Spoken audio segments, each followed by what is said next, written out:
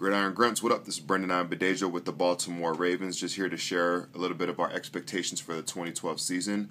We plan on doing what we did last year, sweep the AFC North like we did in 2011 for the first time in Raven history, go undefeated at home, and get back into the AFC Championship Game, but this time we expect to make the right plays to get us into Super Bowl and to win a Super Bowl.